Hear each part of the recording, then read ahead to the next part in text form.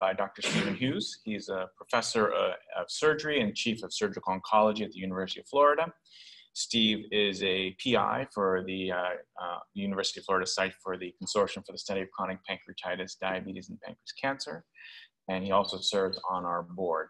And he's going to be talking about surgical principles to acute and chronic pancreatitis.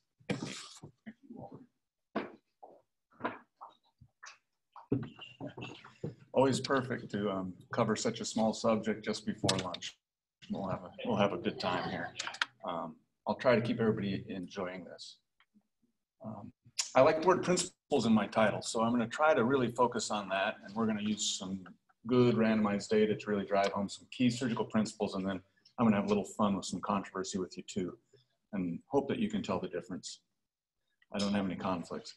The subjects I really wanted to cover when trying to cover this waterfront of surgical role in the treatment of pancreatic disease was I wanted to bring up the role of cholecystectomy in the setting of idiopathic pancreatitis. And I think it's an important concept that we don't really have our heads around, but I want to talk about it. The Poncho trial, which talks about same admission cholecystectomy for acute pancreatitis versus interval, which I thought was dealt with long ago, but still happens every day. I want to talk about our failure to recognize or perform standard of care for severe pancreatitis, and that's something I see every day. The delayed presentation of the disconnected pancreatic duct and how it can leave patients kind of, what's the right word, simmering ill for up to 3 or 4 years. And then finally, I want to talk about the fact that surgeons really can help patients with chronic pancreatitis. So first and foremost, this is a fun study. It's a pretty simple little study. Let me walk you through it. It's from Finland. It was published in Annals of Surgery in 2015.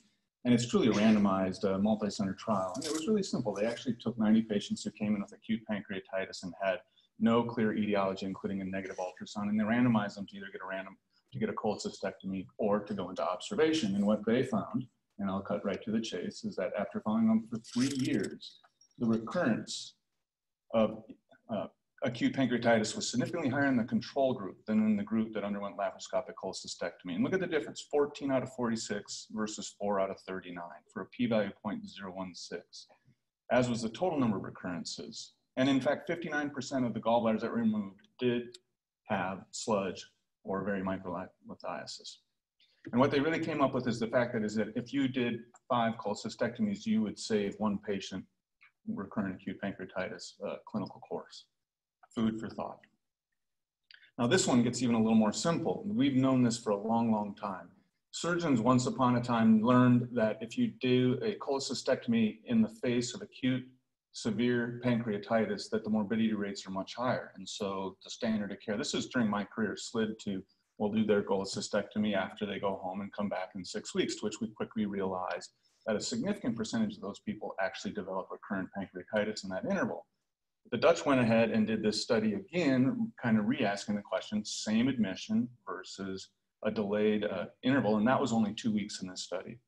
Typical of them, all 713 patients that came through the door of their centers in the Netherlands were screened, and typical of their studies, a very clean population of 266 patients was ultimately chosen for about 140 patients in each group. And I'll cut to the chase. I know this table's a little busy, but we'll get to that. They found a very significant difference in readmission and in recurrent symptoms. I'll focus right here. The recurrent pancreatitis group, even within 2 weeks, was up to 10%. It led to a significant readmission as well, with, if you look at the top table, 17% readmission versus 5 with the same admission cholecystectomy. What's interesting is that within those 2 weeks, half the patients complained of recurrent abdominal pain. So you sent those people home actually, and they were suffering and probably having ongoing mild episodes of pancreatitis. So please encourage your surgeons to see the patient the same day that they come through the emergency department with their acute pancreatitis, as long as they have a benign course or a non-severe course. Get that gallbladder out as soon as they're pain-free and get them home. I think we've talked a little bit, but this is probably the interesting aspect for me as a surgeon, and where we are starting to realize that the gastroenterologists have a significant role in this disease as well. And I think that was brought up with that Axios stent comment just with our prior speaker. Here's an example of pancreatitis with peripancreatic fluid collections, and certainly there's necrotic material, but if you look at the gland itself, it's enhancing beautifully. And this patient was quite ill with both respiratory and renal failure. Here's a patient the entire pancreas is basically dead. They have no symptoms. This is an outpatient that I scanned from home. This patient has early satiety that came into as a walkie-talkie. This patient presented 2 years later with a disconnected duct, which we'll get into later. This patient just had more of a phlegmon. And how about this? Can you see it going up and down the entire left retroperitoneum? Pretty impressive fluid collection, but not particularly ill. And then once again, a patient that was terribly ill who has what appears to be a disconnected duct with a star showing the viable gland and the arrows pointing to the increase in fluid collection because the juice has nowhere to go. And then finally, sometimes these collections can go multiple different directions down the root of the mesentery, as you can see in the middle, in the left retrocolic region, and then also we'll see them extend from the head into the right retrocolic region. Much different problem. What I really want to drive home is that this is a disease that I see mismanaged fairly frequently, often by well-intended practitioners who don't know as much as they think they know about necrotizing pancreatitis. And most important thing to tell you is this is a two-phase disease. So in the first 2 weeks, this is SIRS. You're going to think they're infected. They've got to be infected. For the most part, they are not infected unless they have pneumonia. So you can keep an eye on their pulmonary toilet. But most part, antibiotics play no role in the first 2 weeks unless you have clear criteria of a pneumonia. The infection comes later. And basically, the percent of necrosis equals the percent likelihood that you're going to be dealing with infection. In general, due to multiple randomized trials, the role of prophylactic antibiotics are now out. The role for TPN, for the most part, is out based on randomized controlled trials. In fact, tube feeds are clearly in. Whether you need to put them post-pyloric or into the stomach is a current debate. We put them beyond the pylorus mostly because we find a better total delivery of nutritional needs than if we do it in the stomach. The nurses are often turning off the tube feeds if we're feeding the stomach. It's not that it caused the pancreatitis to be worse, it's just you can't get the nutrition that the patients need in. The other thing that I should have on this slide, honestly, is also that early ERCP and severe pancreatitis, for the most part, is out. The step-up approach, on the other hand, once again by the Dutch, is clearly in. But I want to emphasize, and this is what I often see wrong. Somebody comes in, respiratory failure, renal failure, and they get a drain in the first 2 weeks. And I'm going to show you a scan here in a minute about why I would ask you not to do that. Not everyone needs one. What we use them for in the University of Florida is, for the most part, when we see someone deteriorate after that sort of 2 week window. And what you'll typically see is people come in with respiratory failure, they'll be sick. You'll get that scan that shows that they've got a component in necrosis. And we just tend to their needs. We get a Doppler tube in them, we feed them, we support any failing organs, we try to do goal-directed resuscitation, and we keep away from antibiotics and other invasive procedures. And for the most part, you should see a general trend towards getting better. If you start to see worsening organ dysfunction or decline in that sort of 2 to 3 to 4 weeks range, then we rescan them and typically just are prepared to place a drain regardless of the findings. And I think it'd be a fun thing for us to talk about what people's strategies are. Once you place a drain, the vast majority of these folks we know are going to go on to some sort of invasive procedure above and beyond our drain to deal with that. The other thing to tell you is that the patients that we've talked about who are asymptomatic, I showed you some of those scans, they are asymptomatic by 4 weeks. There's pretty compelling data that if your necroma or your walled off necrosis is causing you symptoms at 4 weeks, it is going to continue to do so until you deal with it. So we kind of look at 4 weeks and say, if you're not symptom free, it's time to start talking about what we're going to do. We do a cholecystectomy regardless of the etiology, mostly because of the work from Nick Zromsky in Indiana, showing that 80% of the folks who have an in situ gallbladder, regardless of the etiology of their necrotizing pancreatitis, wind up with biliary complications within 1 year of the onset of their disease. So if we're striking for their necrotizing pancreatitis, we do, if possible, take out the gallbladder. And this is a scan I wanted to show you. So this is an index scan at 72 hours of a patient who came in with isolated respiratory failure. Within 5 days was extubated, basically was doing pretty well. We scanned them again at 2 weeks. This is the way things were headed. We had reinitiated a diet. Here at 3 weeks, you can see what their peripancreatic and necrosis looks like. And here they were at a month. We continued to follow them, completely asymptomatic. Now, I've seen many patients who show up in my clinic or in my ICU who have a drain like that within 5 days.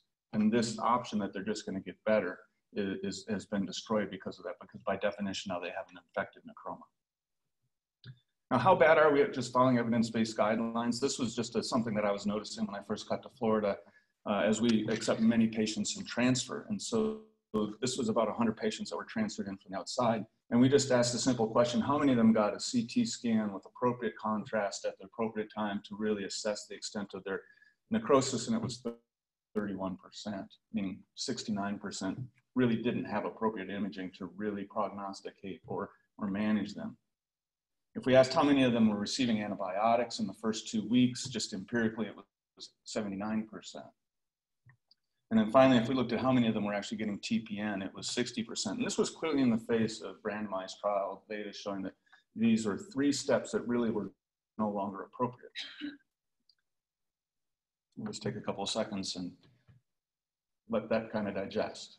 Now, we have a number of options about taking care of these patients in critical illness. Open debridement, we know, is out. This is a disgusting picture. We don't do this anymore. Percutaneous drainage is definitely in. The problem I'm seeing is that people are doing percutaneous drainage and letting people just languish for months and months with drains and not allow them to completely get better. The Seattle group really kind of pioneered the VARD group a number of years ago, and then the Dutch have kind of championed it. But as you saw, many patients do not have collections that are anatomically friendly to a VARD approach. The transgastric necrosectomy is actually very popular surgically, and is obviously very popular by gastroenterologists because it's really the approach can be done with endoscopic ultrasound guidance. And then there is, in fact, the option to do a combination. Just to emphasize a little bit about where we are with transgastric necrosectomy, there is a very compelling paper showing that it is an attractive option because it offers one-stop shopping. You can really get a very thorough debridement. The likelihood that they're going to need to have endoscopic rescue after a surgical debridement is pretty low, and it's unfair. The surgeon's finger is just a lot easier to work with than some sort of basket or other forceps that the endoscopist is forced to use. And it also allows us to be a little bit more aggressive in sorting out the demarcation between the dead tissue and viable tissue, and so there's less fear of bleeding. We can provide the same durable internal drainage, and for the most part, our own data would show that about 80% of the time when you should have a disconnected duct, in fact, a persistent fistula to the stomach forms, and these patients never require an additional procedure. Even if you placed a drain prior to doing a transgastric necrosectomy, at the time of the necrosectomy, we do remove the drain, so when these patients wake up, they do not have any external drains. And that's a big deal because the percutaneous place drains honestly are quite painful.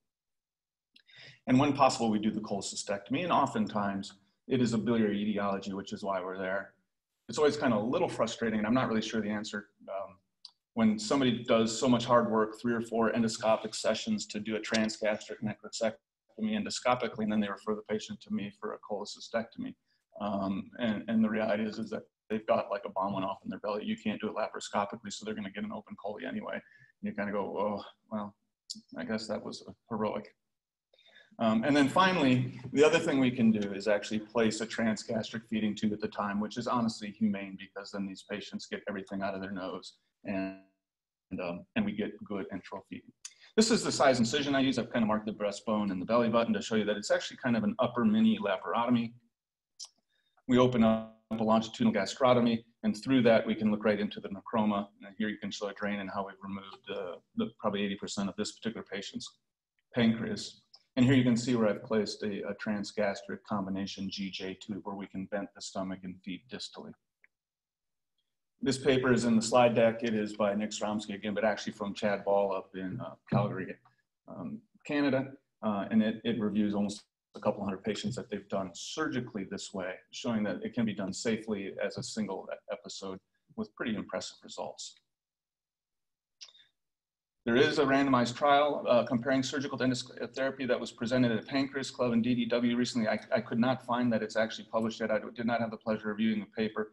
It purports, and it's from the Florida Hospital group, that the endoscopic approach is associated with lower complications. This is a paper from Pittsburgh, from Amr, and from Dr. Papachristou, who basically showed the real difference. And what I think we have to talk about is the time it takes to get people through this. The surgical approach, in our experience, has been that within 10 to 14 days after you do the surgical debridement, the patient is on to the next step. They are dispositioned. Whereas if you're doing endoscopy therapy, it tends to be a few months until patients truly are through the recovery process. How does these people do long-term? It's interesting, we don't know as much about it as we should. I can tell you many of my patients go back to riding Harley Davidsons or scuba diving, and then many of them do in fact get back to work and have pretty normal lives, although many of them do have to face a new onset of diabetes or exocrine insufficiency, which will drag them for the rest of their life. But for the most part, I reassure them that you're going to be sick for a few months, and then you're going to get your life back, although you'll probably be a diabetic and probably need creon. And that's in fact what happens. Some of them definitely develop some problems, and I think that's a big typo. The old data from 2005, the hernia rate was 100%. Okay, so the disconnected duct, just a couple of seconds on that before I run out of time.